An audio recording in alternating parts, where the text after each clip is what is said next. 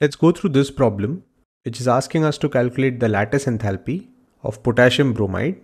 And to help us with the calculation, this is some of the data that is given to us. Standard enthalpy of formation of KBr, the standard enthalpy of sublimation of potassium, the standard ionization enthalpy of potassium, the standard enthalpy of atomization of bromine, and the standard electron gain enthalpy of bromine. So you can pause the video and give this a try, and then we'll continue with the solution.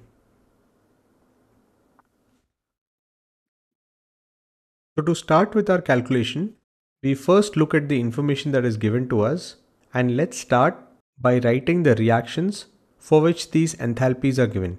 So if we start with standard enthalpy of formation of potassium bromide, we can write the reaction like this, and for this reaction, the enthalpy value is known. Now to calculate the lattice enthalpy, we want potassium and bromine ions.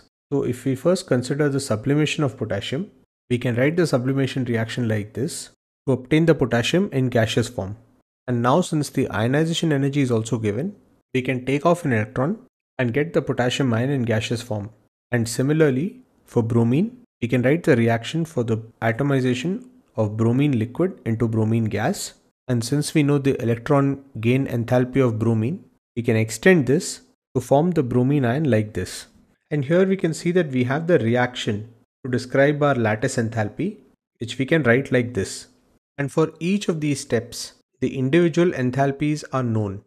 And by Hess's law, we know that the enthalpy change across multiple steps will be equal to their summation. So because we know these individual enthalpy values, we can sum up the enthalpy values like this. We can write this equation relating all the enthalpies that are used here. And one thing to note here is that the enthalpy of atomization is given as per mole here. But when we go from bromine liquid to bromine in the gaseous state, the prefactor here is half. So for this reaction, the enthalpy will also be half the value that is given here. And the other thing is, when we define the lattice enthalpy, we define it as the energy required to break 1 mole of a substance into its ions in the gaseous state. But the reaction here is in the other direction. So while equating the enthalpies, we take this value to be negative. And now since each of these values are given, we can just rearrange the terms of this equation to calculate the lattice enthalpy.